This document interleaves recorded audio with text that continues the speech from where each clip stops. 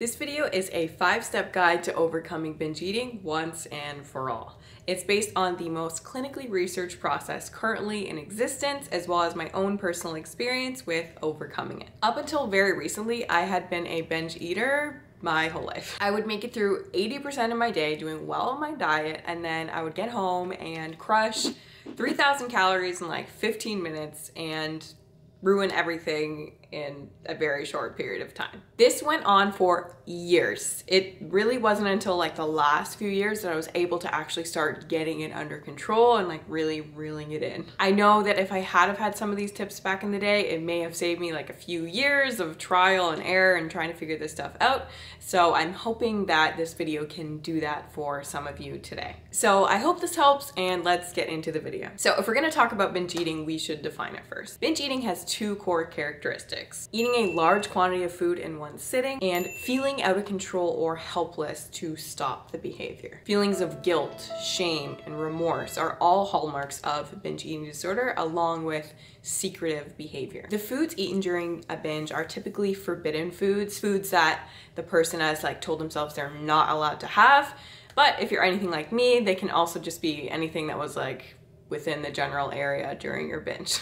Anything remotely edible. Of the millions of people struggling with binge eating, 2/3 are overweight or obese, and many of those people are on a diet. This video is mainly directed at you if you fit this category, but I do think that some of these tips will be helpful if you don't. I just don't have any experience, so I can't say for sure. Causes. So obviously no one knows exactly what causes binge eating disorder because everyone's situation is a little bit different, but we do know that binge eating happens in a cycle. You binge, you feel terrible about yourself. You say, okay, this is the last time, I'm never gonna do it again, and then inevitably you crack and you binge again, and it just keeps going and going and going. We know that a major contributing factor to this cycle is strict dieting, or at least attempted strict dieting. Strict dieting is a little bit different than just like being on a diet. It's considered any form of dieting that follows any strict rules you must follow, eliminates entire food groups or types of foods,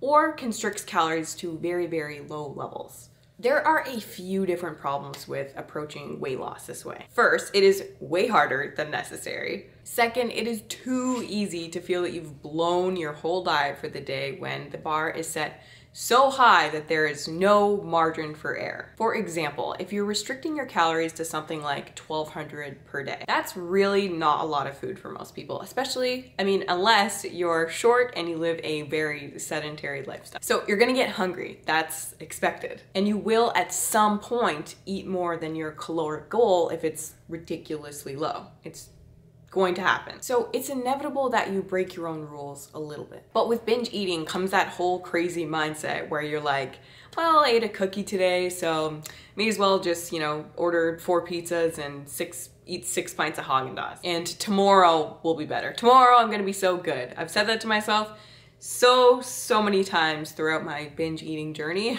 Then tomorrow comes. You're bloated, you're like retaining water, and the scale shows that you've gained like 5 pounds. And you feel so bad about yourself that you promise that, okay, tomorrow or today or whatever is the day you're gonna do so well.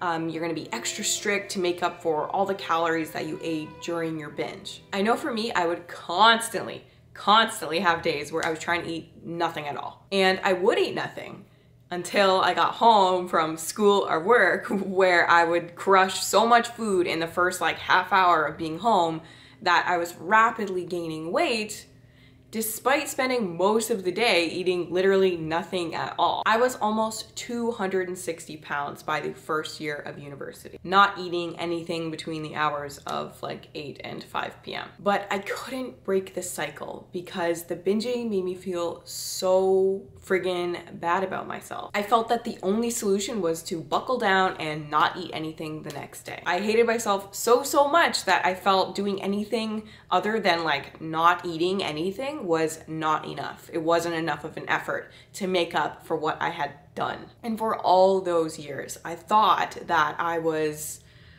dieting in such a strict, intense way because of my binge eating. But it turns out, and I can only understand this now, but it turns out that it was the other way around. My binge eating was the result of my strict dieting. And it's this like all or nothing, I need to be perfect, or it's like not good enough kind of thinking that can just take us and lock us into a cycle like that for a very, very long time. And because you're involved so emotionally, that it can literally keep you there for years and years. So 5 steps to overcoming binge eating. 1, get rid of strict rules and perfectionism. This is the most important tip and also the most difficult one to put into practice. But you need to know that the desire to have these really strict rules about what you can and can't eat, along with overly negative kind of thoughts about yourself, are as much a part of binge eating as the actual eating is. So if you want to stop binge eating once and for all, you have to deal with what comes before it,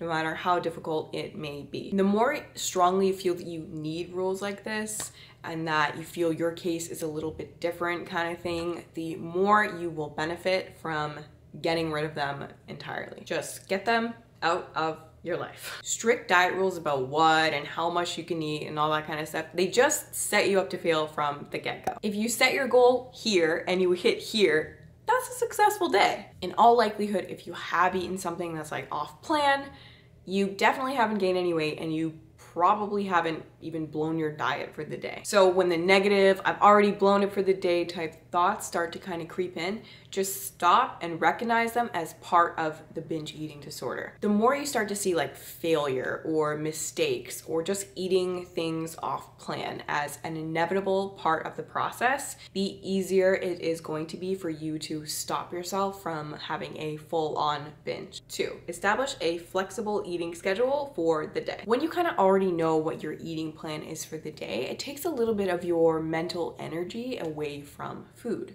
Establish a schedule that works for you, works for your life, and includes 3 meals, and I would recommend also a couple of snacks. It's really not a great time to experiment with things like intermittent fasting when you are trying to overcome binge eating. The most important thing is to create a plan that is individual to you, it works for you, it's made up of foods that you like, and it has enough food in it.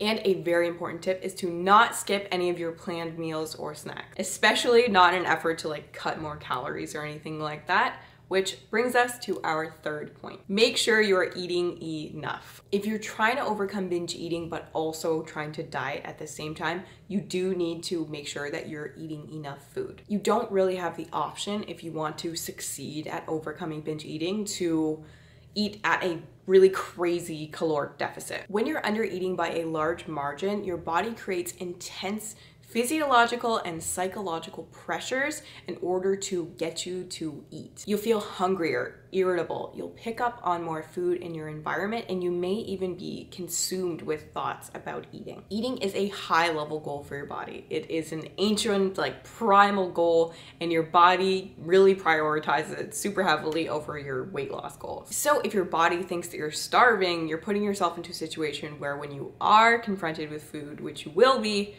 you are much more likely to like lose control and binge. And again, this is important. The more that you feel that you need to eat a really low amount of calories, even if you think it's for like a super rational reason, the more you will benefit from just totally getting rid of this mentality. 4, create a binge log and look for trends. Everybody has different binge triggers. It could be a place, a time of day, group of people that you're hanging out with, a mood, boredom, a whole bunch of different things. For instance, you might notice that eating something sweet, even if it's healthy, just sets you off and then you go crazy from there. Or if you've had a really stressful day at work, you may notice that those are the days that you are much more likely to binge. Being able to recognize the different things that trigger you is such a simple concept, but it's super key. Everybody's a little bit different, and the more you know about yourself and what makes you want to binge, the easier it's going to be for you to combat it. Write down the date, the time, like what you were doing, anything that was kind of going through your head. Sometimes it's a certain thought or even a picture that kind of flashes in your mind before you begin to binge. All this information can be really helpful to help you figure out what exactly you say to yourself and what goes on prior to a binge. Also, track the times that you wanted to binge but you didn't, and track how you felt both when you didn't binge and when you did.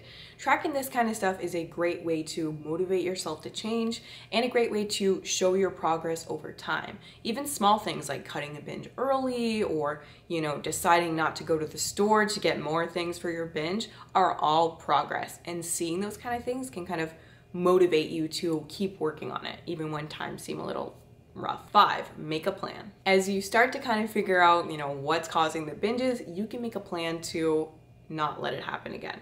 Now, it's obviously not just gonna be like amazing out of the gate and perfectly successful the first time you try it. Maybe it will, but probably it won't. Expect it. Normal.